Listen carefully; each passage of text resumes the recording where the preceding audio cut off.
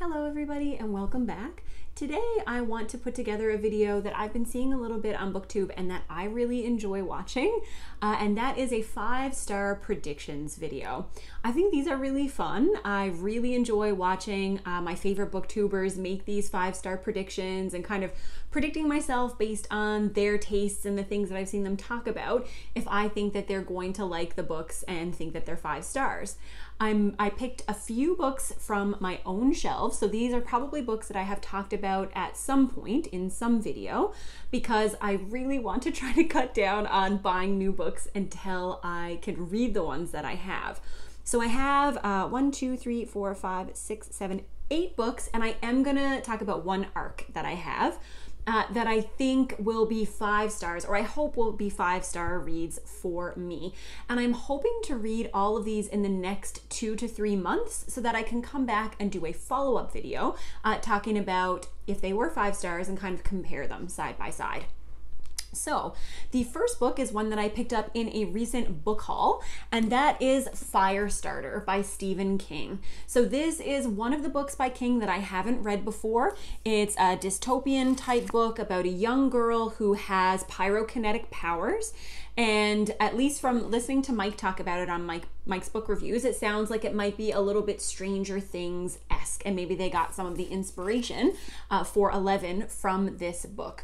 But I will be honest, like a lot of Stephen King's fantasy-oriented or fantasy-esque novels are 5 stars for me.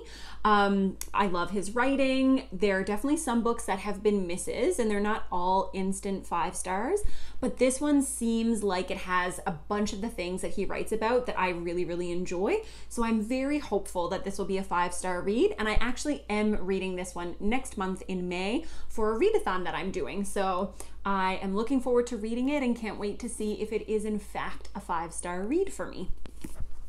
The next book that I have here is one that I've wanted to read for quite a while, and that is The Winter King by Bernard Cornwell. So I love Arthurian retellings. They are some of my favorite stories. It is my favorite, I guess, mythical hero or legendary hero to read about.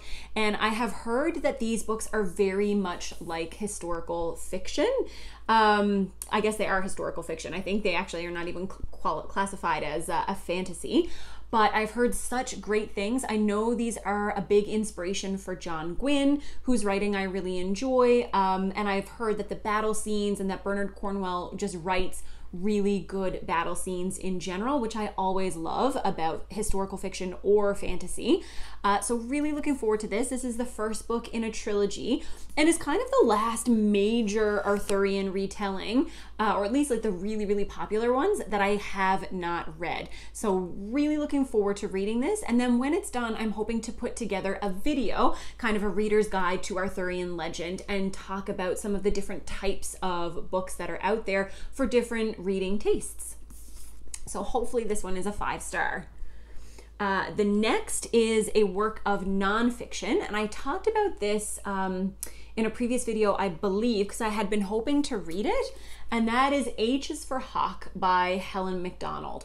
So this book, I think, is part memoir and is about the author losing her father and dealing with the grief of losing her father, but then also talking about her experience training a hawk and reading about T.H. White's experience, so T.H. White being the author of The Once and Future King, his experience of training his own hawk.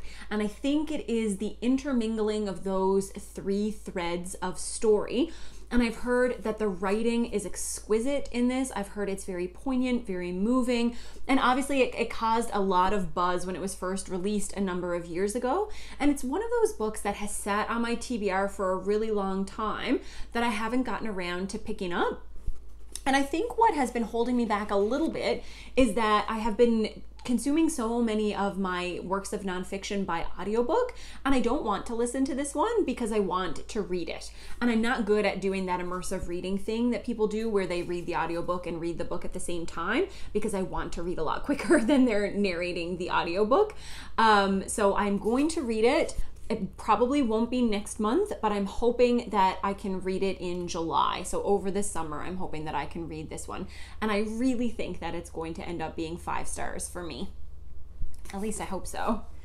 The next is another book that I'm going to be reading next month, and that is Tigana by Gavriel Kay.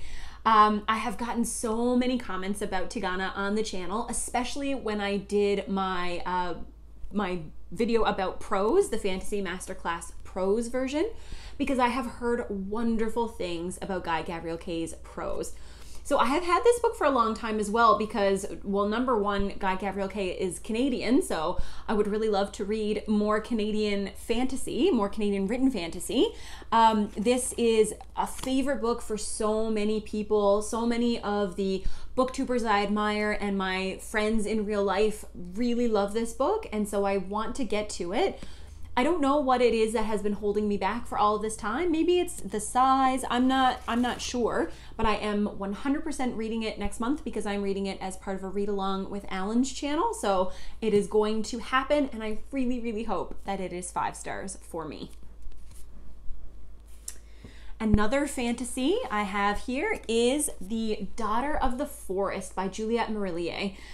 So I think I've talked about this book in my very first book haul on the channel, and I actually picked it up because my daughter's name is Juliet, and I really love that name. And so when I saw that the author's name was Juliet and it was historical fantasy, I thought, well, I'll buy it. It's got a beautiful cover. I love the green cover. I like that the author's name is Juliet, which I understand is a silly reason to buy a book, but here we are. And it really does sound like something that I would like. It is kind of a fairy tale retelling, historical-based fantasy. There's a lot about family relationships. I've heard that there's a very good romance subplot in this, so I am really looking forward to reading it, and I really do think that I will love it. I love this historical-based fantasy with soft magic systems and a forest setting. Love it. Those are some of my favorite things in fantasy, and so I really, really hope that I love this one. And this is part of a trilogy, I believe, but a series most definitely. So if I love it, then I will have other books to go on and read, which I always enjoy. Next in my pile, I guess we'll do the last fantasy book that I have. Then I have a couple of non-fantasy ones. This is another Arthurian retelling, and this is Lancelot by Gilles Christian, or Giles, not sure. I default to the French pronunciation. But this is another Arthurian retelling centered around Lancelot, which I think is going to be a fun contrast because I think the Lancelot that's portrayed in Bernard Cornwell's Arthurian books is a very unlikable character, at least from some of the videos I've seen from the brothers Gwyn. So it will be, I think, quite the contrast to go from a book where Lancelot is painted as a villain, which, you know, based on mythology is definitely a possibility, to this book, which is centered around Lancelot, where presumably he is not a villain. Although I guess anything is possible.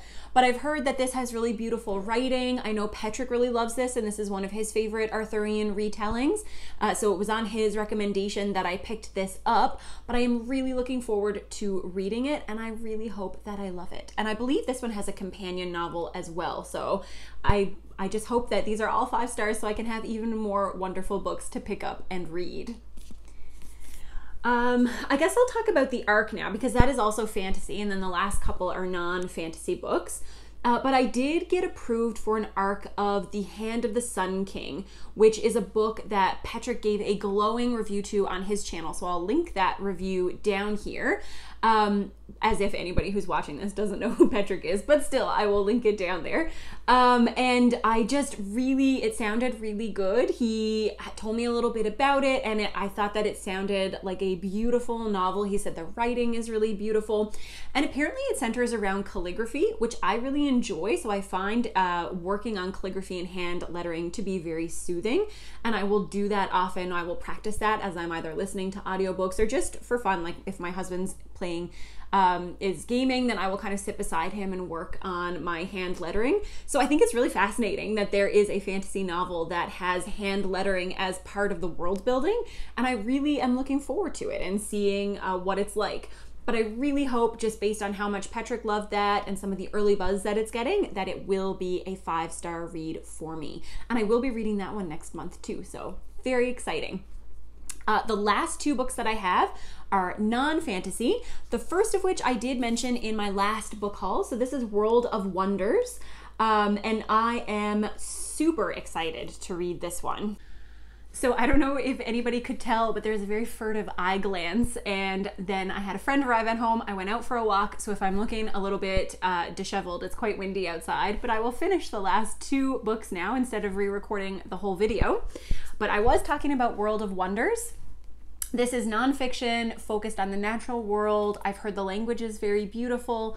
I love books about animals and about nature. So I really do think this is quite short, but I think it will be a 5-star book for me. And I'm also planning to read this one in June. And for the very last book, I have Things Fall Apart, which is a work of literary fiction. This makes a ton of lists, like 100 best novels of all time, 100 best works of literary fiction, and I've been wanting to read it for a really long time and finally found this really beautiful copy that looks almost new in the used bookstore that recently opened up in my town. So I am really looking forward to reading this. It is also quite short, so I don't think it will take too much time to get through. I don't have it penciled into my readathon TBR for June, so hopefully I can read this one over the summer as well. And I really love literary fiction. After fantasy, it is my favorite genre to read. And I've heard so many good things about this book that I really am looking forward to reading it. If you have read this one, which again, I know a lot of people come to talk about fantasy, but if you have read this, then please let me know, because I'd like to get some perspective and see what people enjoyed, if they enjoyed it.